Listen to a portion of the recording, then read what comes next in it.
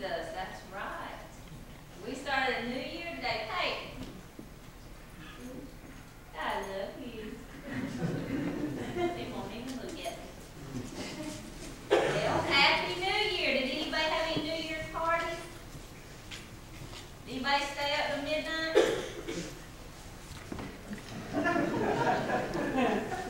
Well, we know you did because we kept calling you. I know, I tried to sleep. Well, we're going to talk about New Year's today. We're not going to talk about New Year's Eve. We're going to talk about New Year's. Most of us on New Year's, we try to start a new year by making something called New Year's resolution. Now, did anybody out there make a resolution this year? Yeah, we've just given up on that, right? Well, resolution is kind of a big word, so we're going to break it down a little bit. When I think of New Year's resolutions, I think of promises. Do y'all know what a promise is? When you promise something, that's right. When you're committed to doing something, right? Or maybe you're committing not to do something. Has anybody ever made a promise to somebody? Anybody want to share a promise that they've made to somebody? No? Did anybody ever break a promise? Anybody broke a promise? You made a promise and then broke it? Yep. I bet somewhere in this crowd somebody's promised, I'm going to be good today. Anybody ever promised that? Jody? I remember when, before Mr. Race and I got married, we had to meet with the preacher and he gave us this talking to about getting married. Because marriage is a lot about promises, or we call them vows, but they're also like promises. And I remember the preacher asking me if I wanted to have in my vows, which were the promises that I was making to Mr. Race, if I would obey him. And I said, well, yeah. I said, if he's right, I'll obey him. I'll do that. I don't mind doing that. If he's right. That the older ones call that. But marriage is making promises, and lots of times we do make promises to people. And we really, when we make a promise, we really think we're going to keep it, right? Amen. But sometimes we do break our promises. But I want to share with you a couple of scriptures actually. The Bible talks about promises. It actually uses the word vow, but we're going to call it a promise. And in the book of Ecclesiastes, chapter 5, verse 5, let me tell you what the Bible says about this. It says, when thou vowest a vow or make a promise unto God, it is better that we shouldn't make a vow than to break it. That's breaking it down for what you read. In other words, it's better for it. And Preacher Jimmy's even shared this with us. It's better not to make a promise if you know you're not going to be able to keep it. Amen. And over in the book of Proverbs, it talks about when we make a promise. Did you know that everything that we do, we should do it for God? I've thought about that a lot the last week. Do you think about when we get up in the morning and get ready to go to school? Are we thinking about God? Really? Do we think about God when we get up and say, God? I'd probably say, God, help us get through this day at school, don't we? No? But it says in the book of Proverbs, it says, everything we do, we should commit our work to God. And so even getting up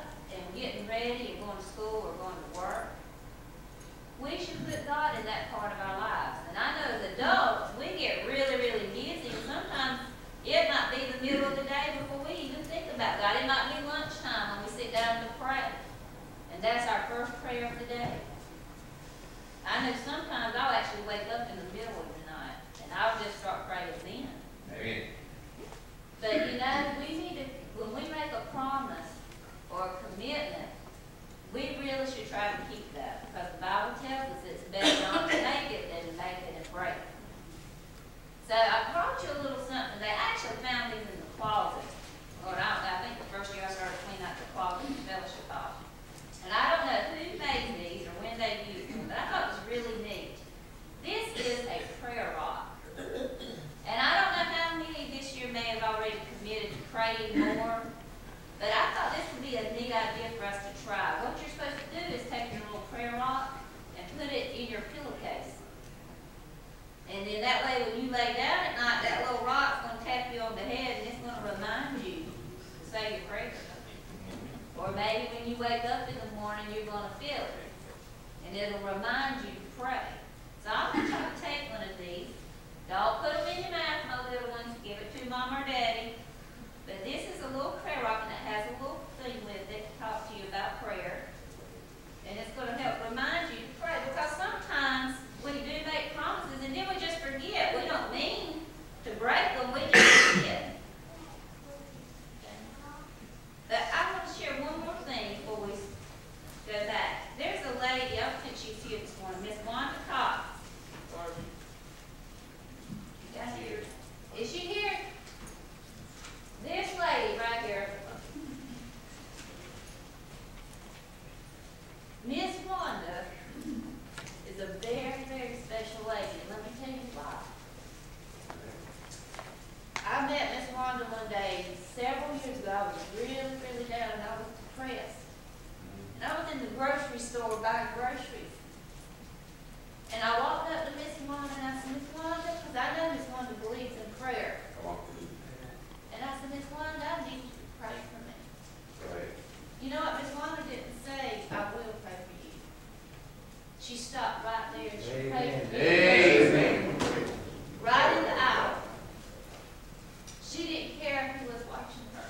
That's right. She didn't make me a promise that she would pray. She did pray right then.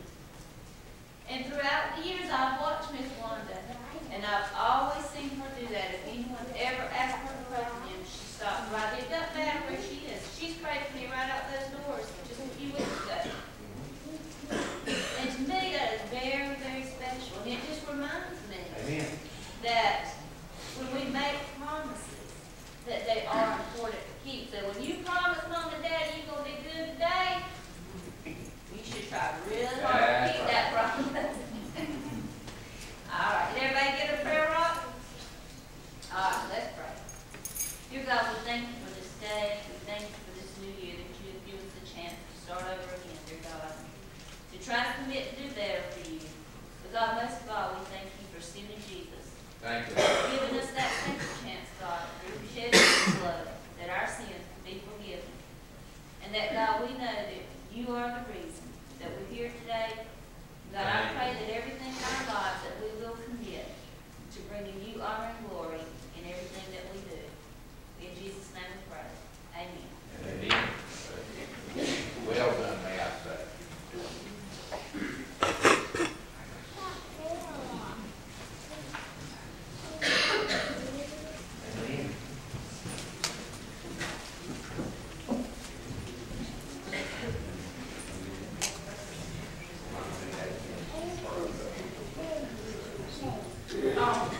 Wow. How many of you glad you're here today? Amen. Listen, I don't know how the world does it without Jesus, do you? Amen. Because that whole prayer thing this morning, with everything that's going on and things that are upcoming, I don't know how many people do it without Him. Because there's no hope. And it's sit around and we all talk about these things and our hearts get a little heavy because we hurt for each other. I don't know an uncaring human being wouldn't hurt for each other when we say these prayers, lift these requests up. But we got something that the world ain't got. We got to share it. There's hope. Amen. Amen. So we're going to sing "I'll Fly Away," and I know a lot of you know that song. So if you want to sing it out with us this morning as well. But that's the hope. Because one day it's all going to be gone. All this trouble, all this sorrow, all this pain. But God knows Jesus, so they don't have it. They won't have it. So we're going to sing "I'll Fly Away."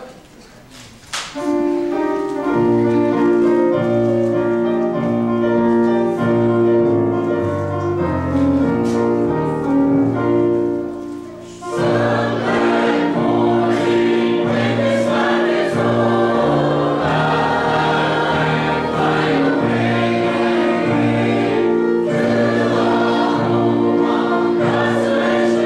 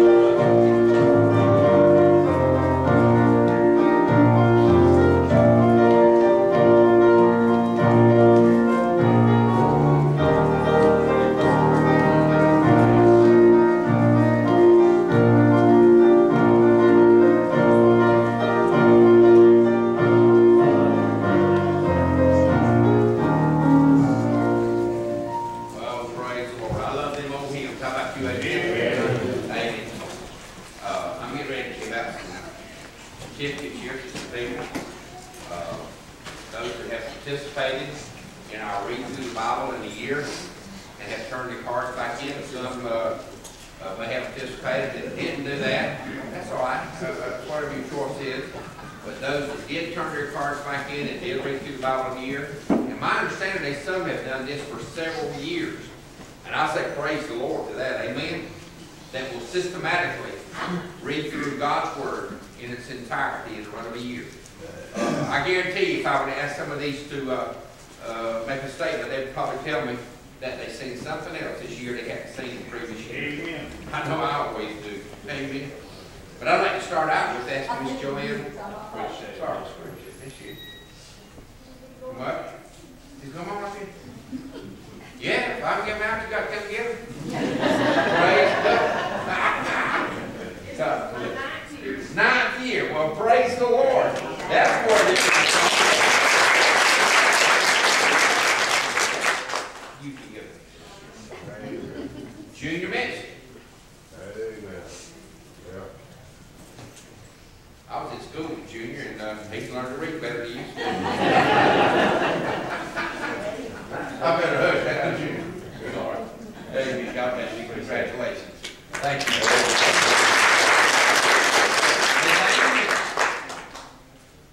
I find out now how he's read through the Bible in a year. Your birthday will praise the Lord. And it won't be back. She said Daddy would be proud of her. It's her Junior's first year. Praise the Lord. Miss Ann alone.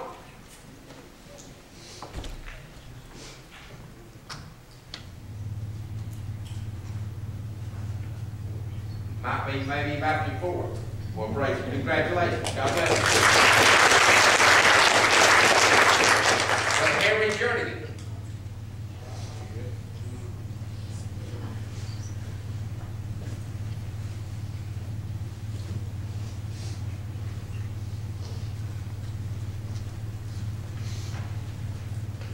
Brother Harry, congratulations. God bless you, brother.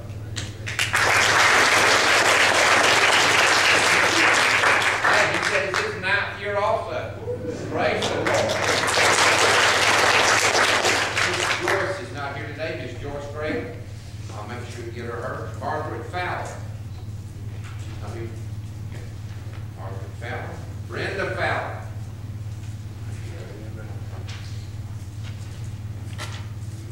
You know, I'm associated with Brenda on a different scale than I am with you, like Sister Joanne and all. But I see Miss Brenda.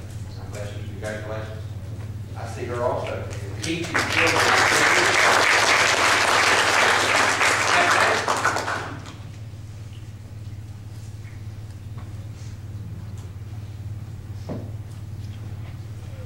Congratulations to you. Thank you.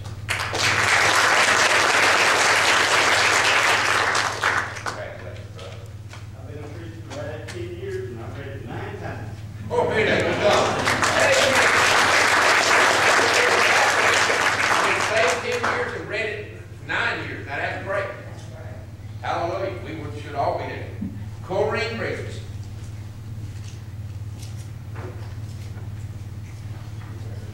God bless you, sister. Thank you for being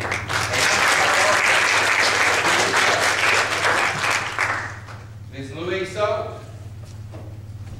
You know, I started to go take it to her, but I'm not going to do it. That thing's walking. I'm going to let her walk to it again. You'd rather have it that way anyhow, have you? I say God bless you. 8 years. Praise the Lord. You know, you people ain't seeing their faces when they're walking up here. I'm seeing some pride in them doing this. If any of you would like to join this program, all you do is pick these cards up off the vestibule table out here, and you follow you just initial off that you've read the scripture. If you sit down and read it at one time, that's between you and the Lord, or if you read it on a daily basis, what we're saying is daily Bible reading, and you read through the Bible in a year, and you turn those in, that box right there is Sonia's office. Yes, sir? I didn't really think about the statistics or whatever, but I read through the 2 things, Well, praise the Lord. I heard others say they read through this year, but they just chose not to participate in that program. That's fine, whatever you choose to do. But it would be good for you to learn. Listen to me. Every one of them will tell you that come up here, and I can tell you from personal experience, it would do good for you to deliberately read through the Bible from beginning to end, not just skipping around, from beginning to end, and see it all. And then you'll learn to tie it back together in reference. But I again say thank you to each of you that accomplished this year. What a wonderful feat. Amen. All right. Now then. Yeah. Well, praise the Lord. If anybody else that's read through this year would like to let us know. Amen. Praise the Lord. You don't ever get too much of God's Word. Amen? Amen. Well, talking about that, let's turn over into Isaiah chapter 55, verse 6. I heard Tina a while ago ask the children, did they make any New Year resolution? And some of them looked at her kind of strange, what's a resolution? Then I believe she looked around in the audience there. Did anybody raise their hand if they made a resolution? Few in the choir. Well, I'm careful about making them their resolutions, because I take that thing up as being a vow. And I read that part over there where she said it's better not to vow than to vow and break it. Now that don't mean that you're not willing to make a commitment. We need some commitments made, amen? This is our last Sunday we had Keith Flock with us, and then we enjoyed that. This is actually our first Sunday of gathering together. And I want us to think about this year, what are we going to do for the Lord? You know, what I'm getting ready to read you in a few moments says that we need to seek Him while He may be found. And we're going to talk about that in a few minutes. But I know many of you are saying, yes, I'm going to be here. I've already made the commitment. I'm going to be here. But you know, so many times when we start making those commitments that I'm going to be here, we include that like what Tina did when she said she was going to obey her husband. It's when she agreed with him. You know what you know what I heard you say?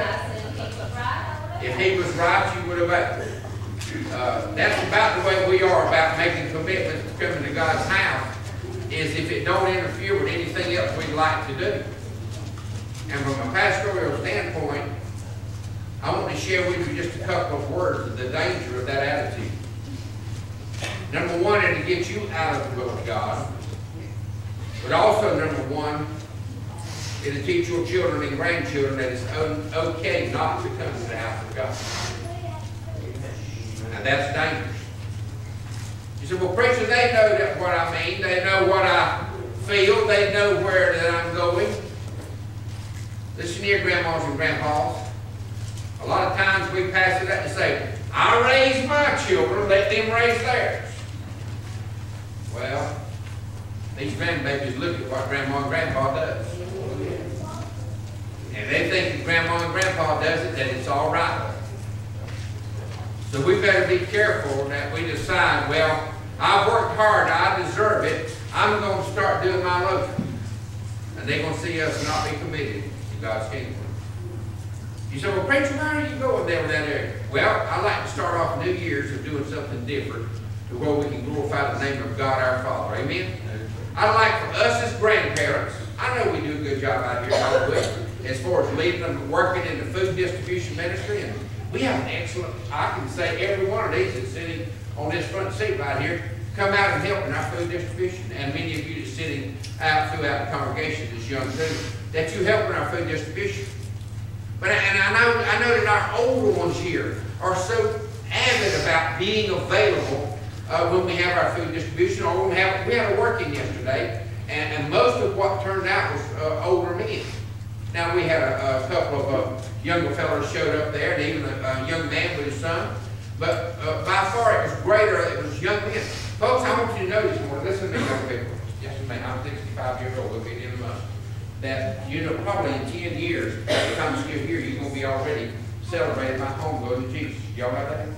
If I go by the average in society today, I mean, my wife would like me to talk about that.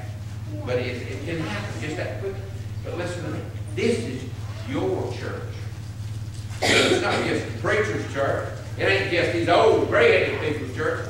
This is your church. And I want you young people back there, I want you young people over here, I want you young people up here to embrace the actions and ongoing of this church. This is your church. Dogwood Hill is your church and your responsibility to upkeep, your responsibility to attend. Would I ask you this morning if you would do me a favor? If any of you presently have these things on with texting, would you please turn them off? And just, I'm not asking you to pay attention to a long time to the Word of God. But if you are, please don't do that. Please, I ask you. Look down in Isaiah 55. I've said I want us to make commitments unto God. I've said this morning that I wanted us to make commitments unto ourselves. I said this morning that I wanted our young people to take ownership of this church and its work, and the kingdom work of God. You realize here in Isaiah 55 and verse 6 it says, "Seek ye the Lord while he may be found. Call ye upon him while he is near." Hey, would you listen to verse 7? Would you listen to verse 7? "Let the wicked forsake his way, and the unrighteous man his thoughts." And listen, you think he's talking about, well, they ain't talking about unsaved people, preacher. Listen to the next part of this verse right here. "And let him return unto the Lord." Isaiah's scripture here is addressed to the church family. It says, "And let him return unto the Lord, and we will have mercy on him, and to our God, for he will abundantly pardon." Folks, I want you to know today that we as Christians, and if I were to ask you to raise your hand this morning, by far, I would say the largest percentage of people that are present here are professed Christians. Men, women, boys, and girls. They said they have given Jesus their heart. They said that God is their God. Jesus is their Lord. And their name is on a church roll somewhere. I want to tell you today, upon the authority of God's Word, it's more important than just having your name on a church roll. It's important what we do on a daily basis to serve God. Amen? Amen. It's important that we keep up the kingdom work of God. If we're making a statement with our living, I thought Wayne was going to take over my text this morning in our Sunday school class. It's important that people see us live for Jesus. I look here unto you that are college age. I look here unto you that is in your high school age. It's important today for what you approve as you being a professed Christian. It's important today of what you let them see you doing. If you let them see you doing something that leads them astray, then according to Ezekiel of there chapter 33, their blood is on your hands. Now, how many of y'all this morning? I'm just going to talk to young people right here for a second. I mean, I'm talking to everyone over here in this church. How would you like to just wash your hands in a bucket of blood? How would that feel? Would you like that? You wouldn't like that, would you? I would. But what about if it's in the blood of somebody that's close to you? What about if it was the blood of your best friend and his or her blood was on your hands? Well, preacher, how is that possible? Spiritually, according to what it says, that if we fail to warn an individual, and if we fail to live a life that is sure before them, then their blood gets on our hands. Over in Ezekiel 33. Let me tell you what, friend, when we became a Christian, we became a watchman.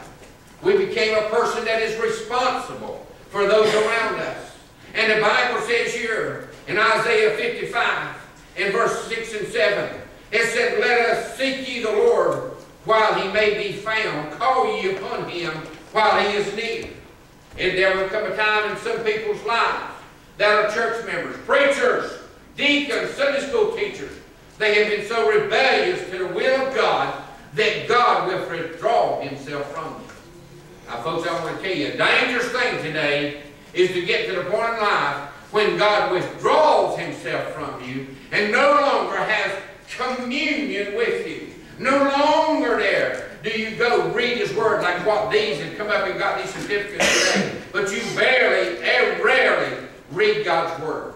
And you rarely talk to Him in prayer. That's our communication ability with God and the instrument that we use to talk to God and Him talk to us. We talk to Him verbally and we cry out to Him. He cries out into us through His divine Word. When's the last time you picked up your Bible and held it there and really read God's Word with the intention of receiving the message?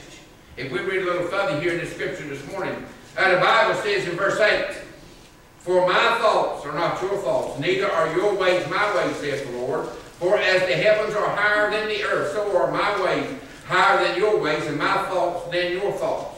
It says, listen to me, friend, as we look at them 2 verses right there, that means today, just because we approve something, just because our society today has approved there of things that is uncommonly and things that is disapproved by the Word of God, just because society today says it's all right to be promiscuous, just because society today says that abstinence is not required, I don't want to tell you upon the authority of God's Word, that don't change His Word not one little bit. Can I get an amen from the Baptist? Just because we live in a day when their boys and girls feels like it's not required of them to remain pure, doesn't change the fact that God says that we are to be pure. Just because today that society says that sociable drinking is no harm, let me tell you, the Bible says that we are to abstain from the appearance of evil.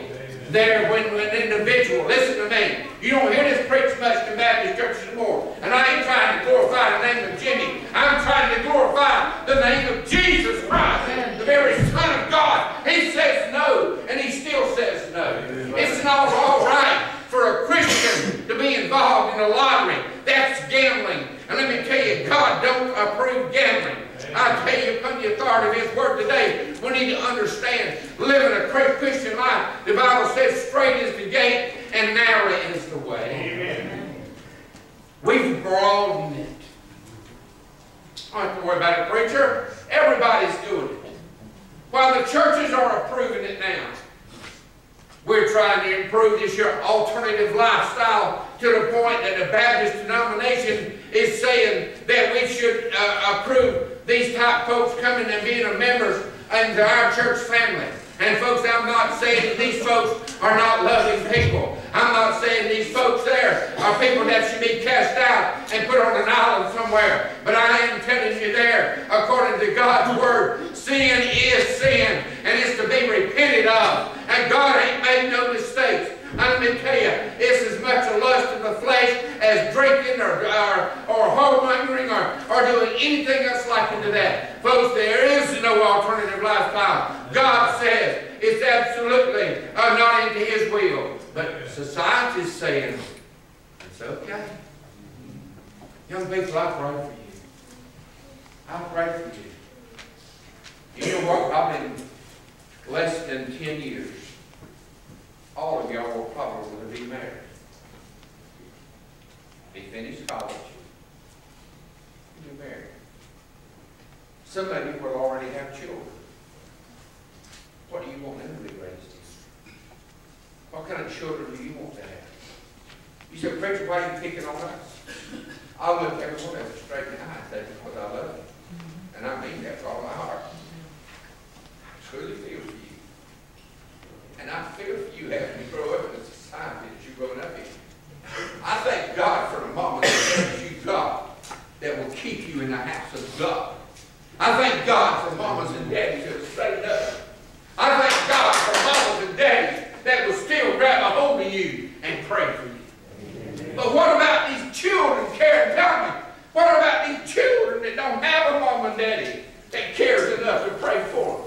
What about these children that don't have a mom and daddy that is staying at home and raised them? What about these children that mom and daddy's drunk or on drug abuse or they have abused them physically and mentally and spiritually? What about them babies? Do we cast them aside? I want to tell you from the authority of God's Word, no, we don't cast them aside. We're to reach out and pull them in and try to nurture them. Lead them to Jesus, that they can have a good lifestyle. Amen. The Bible says, seek ye the Lord while he may be found. He said in verse 8 and 9 that God's ways is greater and higher than our ways.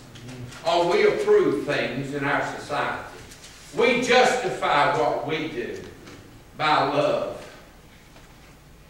Yes, there'll be some little boy there be sitting in a car somewhere. When I say little boy, he about me 17, 19, or 20 years old. He'll wrap his arms around the girl and say, honey, I love you. And if you love me, you will respond to my request. Let me tell you upon the authority of God's word, that ain't God talking. That's the lust of the flesh talking. Yes, we had this lesson, Sunday school lesson this morning, but God wants it to be tied in to the sanctuary to let us know that out here at Dogwood Hill Baptist Church, we still believe in purity, and we still believe out there. I saw it one time to be so that there was a church and a school to where people begin to wear purity rings. And folks, if we stay faithful to that, that's for the physical body there. But we need to keep ourselves spiritually pure too. We don't need there to prostitute our doctrine and our love for God out there to let society try upon it. Let me tell you what, this is my Jesus we're talking about, and we're not needing to trot on his name. Amen. The Bible says that his thoughts are higher than our thoughts, and his ways are higher than our ways.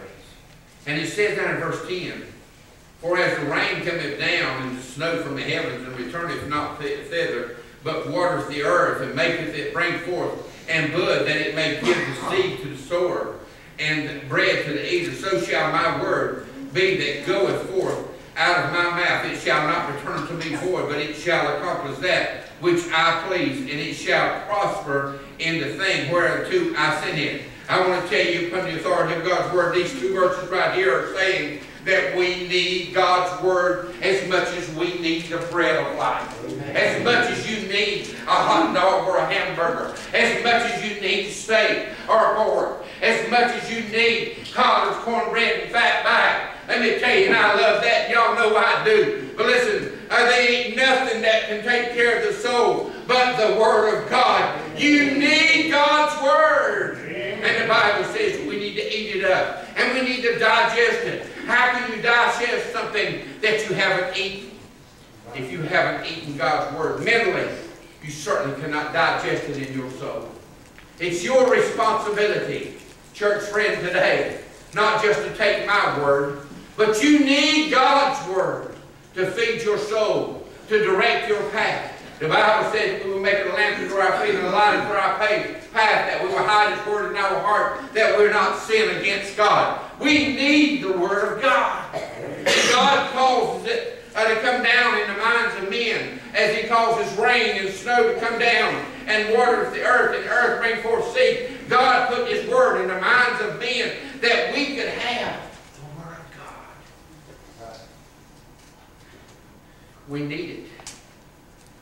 So shall my word be that goeth out of my mouth. It shall not return unto me void. God ain't just out there hollering to hear yourself holler. God loves you. He loves you so much that He gave His only begotten Son, that whosoever believeth in Him will not perish, but have everlasting life. It says, His word will not turn on Him void, but it shall accomplish that which I please, and it shall prosper in the thing whereto I send it. Has God sent you a love letter lately? He sure has. It's called this old King James Version of God's Word. Amen. I tell you what's true. And that's important too, young people, older people. Hey, some of you hold different versions of the Bible. You better be careful what you hold in your hand. We read over there in 2 John this morning that we're not to wish Godspeed on anything that denies the doctrine of this Word of God. We're not even to say, go forward. We're to ask it. We're not even to give it our blessing there. We are to talk against it. Let me tell you what, folks. We better take a stronger stand in 2012. We're fixing to get a lot more shoved down in our throat and cause us there to move away from the doctrine of God. We need to stand like we got a 4x4 strapped to our backside there and not bend to the will of man, but only bow to the will of God. This last two verses of this chapter 55 of Isaiah. For ye shall go out with joy and be led forth with peace. This is comforting to a Christian this morning. The mountains and the hills shall break forth before you into singing, and all the trees of the field shall clap their hands. Instead of the thorn, listen to this. This is where a Christian right here just has himself a running spell. I mean, this is where we say, hallelujah to the glory of God. Y'all know I love Psalms 118:24. This is the day which the Lord hath made.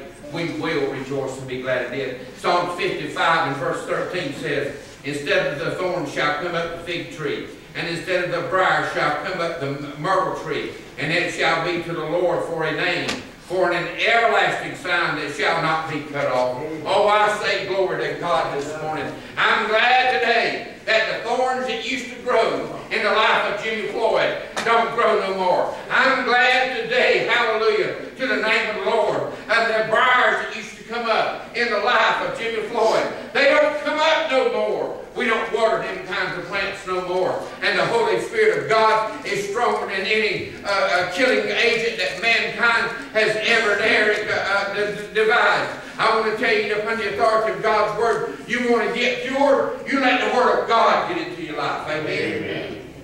You digest it. Read it. Live it. Enjoy it. I like to go through McDonald's. I probably go through there a couple of times, maybe 3 times a week. Get me a senior coffee and a sausage and egg on the bun. Boy, that's good. I get up there at the table, and it's just this little black lady. She's about this tall. She's shorter than me. She sure is very good challenge. And I can say, she knows what I'm going to say when I get up there. I'll tell her, praise be the Lord. Thank you, Lord, for giving me that sandwich. And she'll just about jump with joy, because she just loves to hear the name of Jesus be praised. And she'll just about jump with joy. And then I'll tell her to have a blessed day in Jesus. And hey, she's standing, y'all don't get her in trouble now. She said, you too, brother. I like that. I tell you, folks, people want to be open with the profession of Jesus Christ as their Savior. But folks, they're limited a lot in our businesses today. They're not allowed to say, have a blessed day in the Lord. They're not allowed to say, Merry Christmas. But they want to say it. But they're dictated. It's going to get worse, youngins. I really meant what I said a while ago when I said, I feel for your children, your mama's and daddy's grandbabies. I feel for them, what they're going to have to go through. I really do. But guess what? God is greater than our circumstances.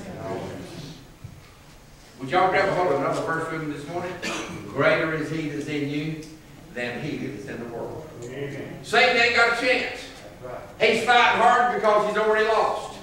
He knows where he's going to be cast one day according to the Word of God. Jesus himself has the keys. By the way, he didn't have to go to hell to get them. There's some doctrine or belief will teach you that he had to go to hell there when he went down into the belly of the earth there when he was resurrected to get the very keys of hell itself. Let me tell you what's the truth. The one that made those things ain't got to get no keys. He owns it all in the beginning, from the very beginning of time. Listen to me, hell was not created for mankind. It was created there for the devil and his angels because they willfully disobeyed God himself. Let me tell you what, if you go there as an intruder. But let me tell you what's true. You won't ever feel. I've heard people talk about having parties in hell.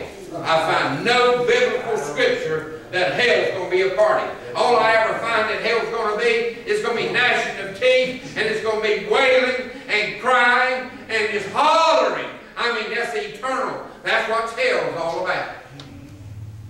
Listen to me. I'll quietly listen. I promise you I will. Listen to me. You that have lived a life there, and you're a Christian, your name's on the church roll. You said you've been born again, and you're telling somebody out here around you it's all right to go to heaven. I don't understand that. I don't understand that. I don't care if a Jehovah's Witness comes up to your door. Take advantage right then, like what Brother Wayne said this morning in our Sunday school class. Take an advantage right then. To break it in the bread of life, if you can't think of nothing else, turn over to John 3:16 and ask them to read it in your Bible because it ain't in there. And they don't believe that God gave His only begotten Son, Jesus, there to die for their sin. They don't believe it. Open their Bible and look at it. If you can't do nothing else, you testify that to them. They may not have nobody else to tell them. Don't run them off. Learn the Word of God where you can talk to them and share the very plain way of salvation. Study, the Bible says, study to shew thyself approved unto God, a workman that needs not be ashamed, rightly dividing the word of truth. Friends, this is the first Sunday of our New Year gathered together. I'm probably sitting in a congregation of people that majority of you, or maybe all of you, would even say, I've been saved, preacher. I've been saved. I give my heart and life to Jesus. Well, then I want to ask you, friend, this morning, are you comfortable with how you live? Have you made that commitment to God that you will abstain from the appearance of evil and that you will glorify His name? Well, preacher, you don't know what it is. I'm young, and I just can't. I just can't embarrass myself like that. He says, if you be ashamed of me before man, I'll be ashamed of you before the Father. It ain't no embarrassment. What did Tina say a while ago? Did Wanda done for in the grocery store aisle? She needed prayer right here. I was wanting to say, let's pray. Amen. I bet that kind of shocked Tina a little bit. Wouldn't me? But guess what? I bow my head and pray. I'll be proud of anybody to pray for me anywhere they go. Amen. I'm dead serious. I was one time driving the man, probably told y'all this, driving with one of my drivers down there. If anybody knew about that at that time, they'd probably fired me. Weren't worried about it, not one bit. I'd been talking to that man. He'd been talking to me about Jesus. He was of another denomination that said he didn't know you should be born again thing that I've been talking about. I was sitting right there at McDonald's at the old 3rd Avenue location, just closed up and gone right now. Tears began to come well up in his eyes. And he said, Jimmy, how do I come to know this Jesus? I said, brother, let's pray about it right now. We bowed our heads at McDonald's sitting right there, and he gave his heart and life to Jesus. And to my knowledge, of last knowing him, even in recent months, he's still living for Jesus. Right over there outside of Anner, I want to tell you upon the authority of God's Word, the Bible says here in Ephesians chapter 55, verse 6, seek ye the Lord while He may be found, and while that He is near. Listen to me, friend. When God's dealing with your heart, that's the time to pray. Right then, would you bow your head and pray? Maybe you're here this morning. Maybe you're here this morning, and you know that you need to get closer to God. You know beyond a shadow of a doubt that you need to do some things to straighten some things out in your life. Maybe you just need this old preacher to say, preacher, would you pray for me? I promise you I'll not go to you, but I will pray for you. And don't worry about what people think. You better get concerned about what God knows. Now every eye is closed. I'm looking around. Every eye is closed. Thank you. Please, for the privacy of your children, close your eyes. Thank you. You're here this morning, and you feel like you need the prayers of this very church family. Would you just lift your hand and say, preacher, I need prayer for this church family. Would you just lift them up? Amen. Amen. Many hands going up. God knows. God knows. Amen. Thank you. Thank you. Thank you.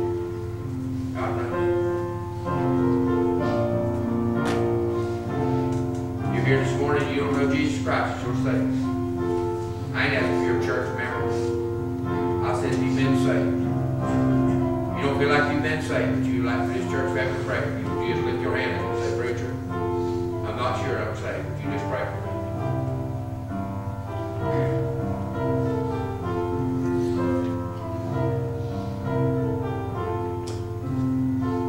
Almighty God, as we again, Lord, I want to you today. Father, I just pray that your will be done here today. God, I really mean it with all my heart. God, I tried to preach what you put on. That we, beginning a new year here, 2012. God, you didn't have to give us 2012. Our life could have ended on December 31st. That's what others passed on. Father, I pray today that you would just help us to realize that every day is an opportunity for us to serve you. God, there's some folks that have lifted their hands and said they want this church family to pray for them. Father, I pray that you move upon the lives of each of these. God, that you just help them to get humble, submissive unto your will, not being concerned about what men think, but God, not what you know. And God, I myself lift my hand along with them, saying, God, I want to be a better servant unto you. God, I really want to commit my life in a greater way this year than I did in year past. God, I don't believe in New Year's resolutions, but I sure do believe in making commitments to you. God, you know the things that I've said to you, dear Lord, that I want to do this coming year. And God, that I've asked you for leadership and the Holy Spirit, that I can be a better person, a better man, a better dad, a better husband, a better pastor.